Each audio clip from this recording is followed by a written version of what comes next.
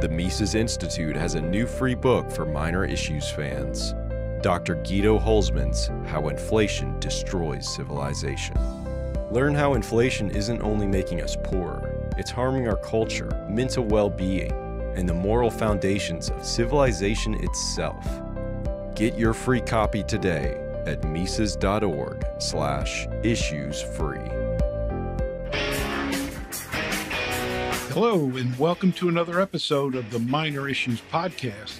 I'm Mark Thornton at the Mises Institute. The real prospects of war are hardly ever mentioned in the mainstream media, but those prospects are all too real for the United States and the world. The probabilities are not inconceivably low, as the media would have us believe, but are unimaginably high relative to the last 40 years. Even if the worst does not come to pass, it might open the door for another terrifying and much more widely anticipated development. Atomic scientists have set the doomsday clock to only 90 seconds to midnight, representing the extinction of the human species. This is the shortest time interval they have ever set over the last 77 years of the clock's history. Once the war escalates, the difficulty of stopping it also worsens. The destruction of life could be enormous, likewise with the destruction of capital. With an advanced capitalist global economy, the standard of living would plunge toward subsistence. The production of modern goods like electricity would be problematic, and inventories of basic goods would be quickly exhausted. We saw this in a small way with the government's COVID emergency. Capitalism is not a free-flowing fountain of goods and services and new technology, but is something that requires a constant input source of labor from workers, capital from savers, and risk-taking management from entrepreneurs. War disrupts and destroys this process. All war is bad for the economy. There is no exception to this rule. The next war of a global scale will be catastrophic. Survivors would face a dystopian future. American citizens have been protected from direct involvement in war for over 150 years. But such protection no longer exists when the prospects of the next war involve intercontinental missiles, cyber war, terrorism, to say nothing of nuclear and biological weapons. Are the prospects that dire? 1. The U.S. has been fighting a proxy war in Eastern Europe against nuclear power Russia and its allies for several years now and is openly flaunting its attempt to expand that war. 2. The U.S. has been fighting a proxy war in the Middle East against Iran and its allies. Currently, we are waging a war with the UK against the Houthi rebels in Yemen. 3. The U.S. is engaged in a trade war with China, and trade war is more akin to war than it is to peaceful negotiations. We are also disturbing the peace between China and our allies in South Korea, Taiwan, and Japan.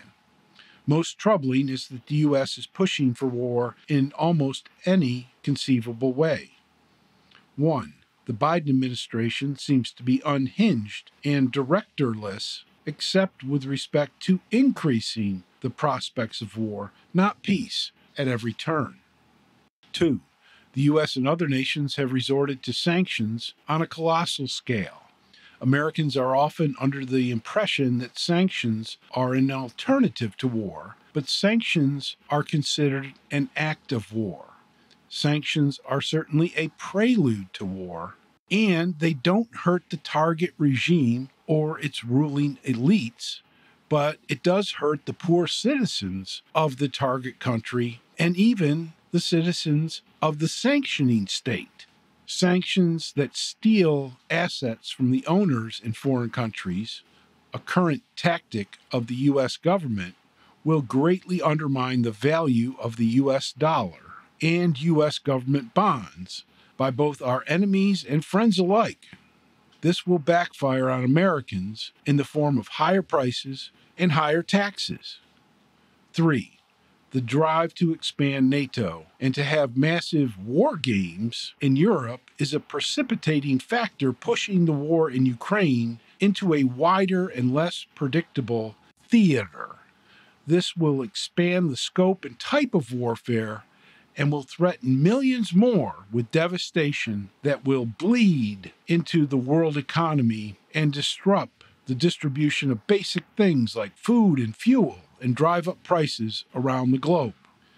Now, you may think I'm overstating the prospects of war. I hope I am, but the probability should not be underestimated, should be carefully examined, and widely understood throughout the population rather than downplayed and dismissed out of hand.